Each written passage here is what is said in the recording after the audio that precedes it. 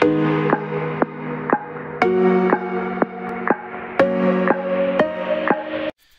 everyone, welcome to Excel Highway, your one-stop shop for all your Excel needs. Today, per a request from one of our community, I'm building the task management template that I built in Excel on Google Sheets.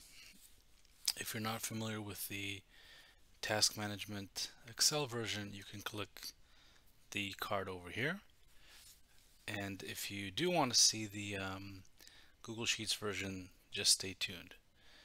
So the Google Sheets version is very similar to the Excel one, only it's on Google Sheets obviously, and it has three different sheets: the tasks themselves, where you maintain the tasks; setup, where you define the ranges of the status and some drop-down lists; and dashboard, where you have the ability to actually filter everything and see just certain cases.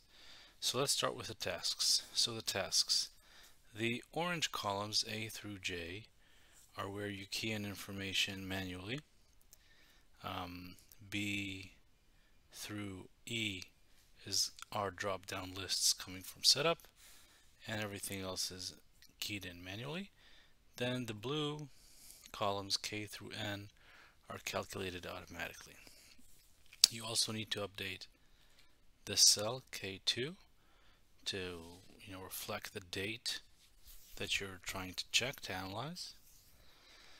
So let's take a look. Let's add another line and you will see.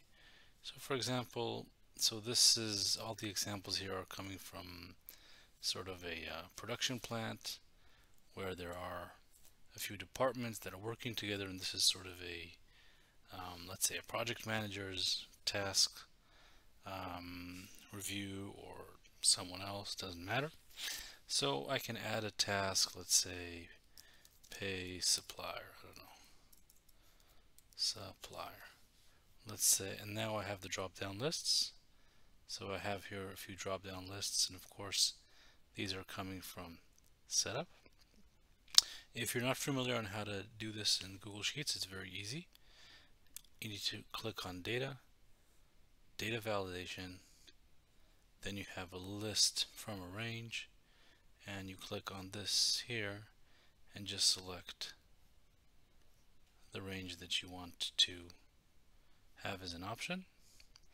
And of course you just need to select which cells are going to be impacted. In this case I just keyed in manually here through row 403, so I have about 400 lines. So I've decided this will be purchasing and priority medium. Again, all of these are drop down lists, you can see them over here, so it's the same technique, I won't repeat. The requester, let's say, is the CEO in this case. Buyer's responsibility, and let's say start date will be tomorrow, end date will be next week. Okay, and so far I have 0 progress on this.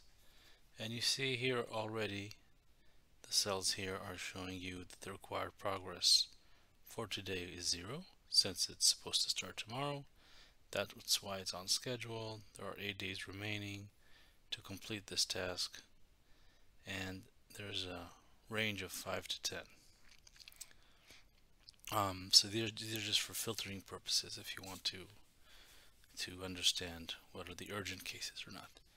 You'll notice that this line is colored in gray. There's also conditional formatting here. So in the case that I mark this as completed, meaning 100% on the progress, so the entire row will be colored in gray.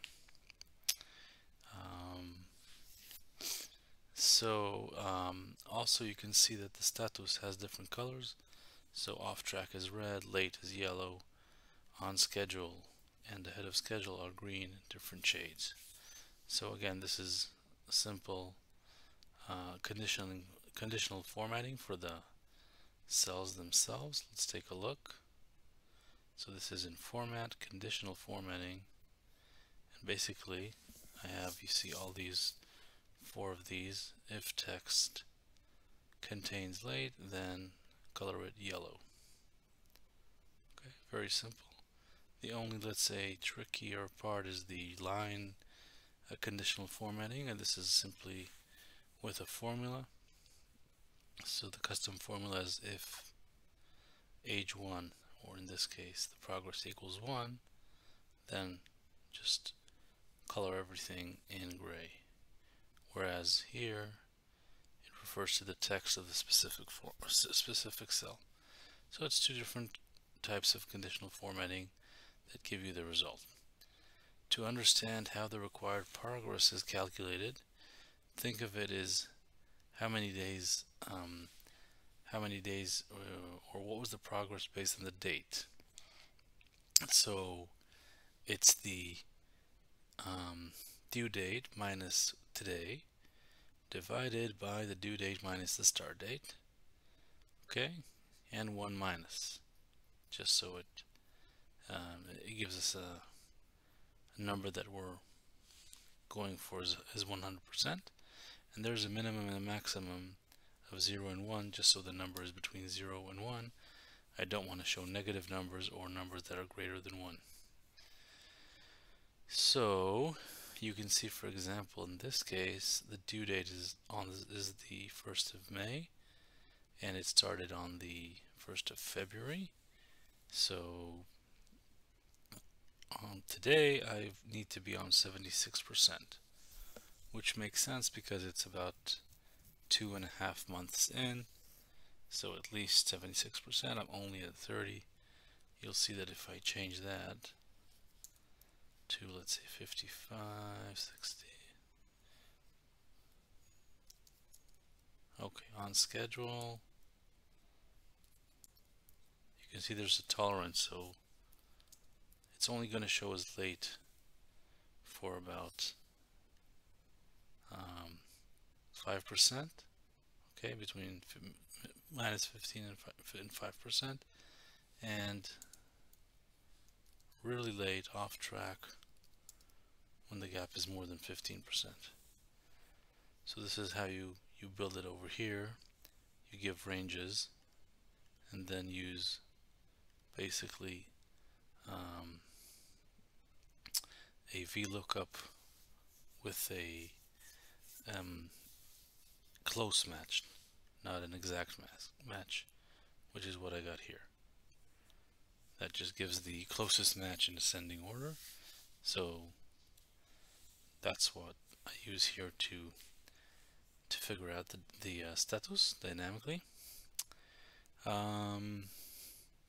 Also, you notice that there are if errors and if length here, so just so it's blank whenever the row is blank, and as you saw, immediately as something is filled out here in column K, which depends on the dates, so immediately as there's a date, you will see that it's being calculated. Okay, what else is interesting here? So manual input, drop down lists, manual, calculation, VLOOKUP, days remaining, another VLOOKUP. We talked about the setup. And the last thing here that I've built is a dashboard, a dynamic dashboard. Now what's nice here is that you can select a department or a status or a combination of both. So I want to see just the off track, and it's going to show me just the rows that are off track. I want to see off track for purchasing, or I want to see on schedule for purchasing, or I want to see just purchasing. So, and of course, you can just add as many filters as you want and play with it, and of course you can just delete. And the way this is being done is very simple. So Google Sheets has a very powerful function called query, just like in SQL. So if you're familiar with SQL, so this would be very simple for you. So this is the function I'm using is query, and basically it has, let's say, 3 arguments. The first one is the range that you're looking at. So in this case, we're looking for the range over here. The second argument is basically the query itself. You have to have select, and you can add more options. And the last one is whether or not to include the headers or not. If you put 1, it includes it. If not, it will not include.